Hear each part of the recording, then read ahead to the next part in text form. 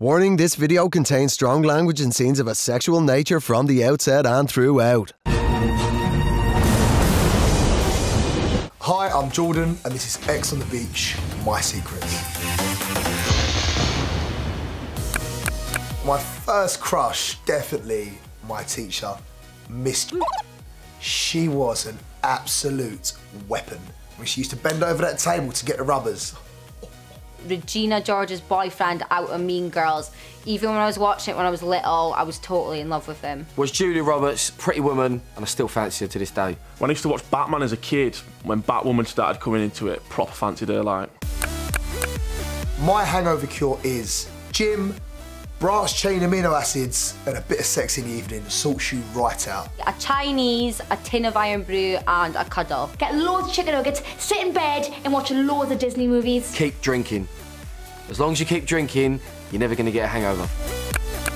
My guilty pleasure got to be a bit of Justin Bieber. Got to put it out there, I'm a believer now. My guilty pleasure is definitely Justin Bieber. He's a fucking lad. He's good looking, good singer.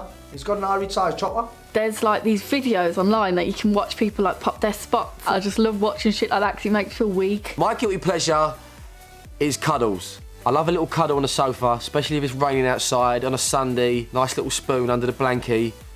Can't beat it. I said blankie. My first poster on my wall when I was like 15 and I was going through a really big Banksy obsession. I've even got it tattooed on my arm. Pamela Anderson. Back in the day, the girl was doing it. Cheryl Cole. I think I got Cheryl Cole calendar for Christmas. Buzzing.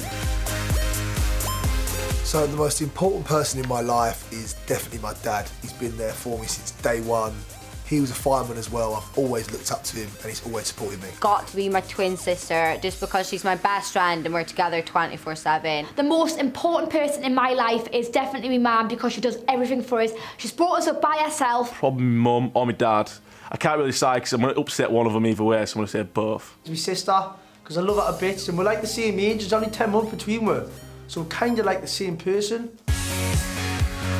The biggest lie I've ever told is definitely when I went to go for a bar job, I put all that I got C's and B's and A's, which I didn't get any GCSEs whatsoever. But I need a job at the time, so sometimes you just gotta lie, don't you? Dumping someone because I'm going to work abroad, but I wasn't. I once told somebody's parents, that a girl's parents that I was seeing, that I was going to move to America to have a football scholarship.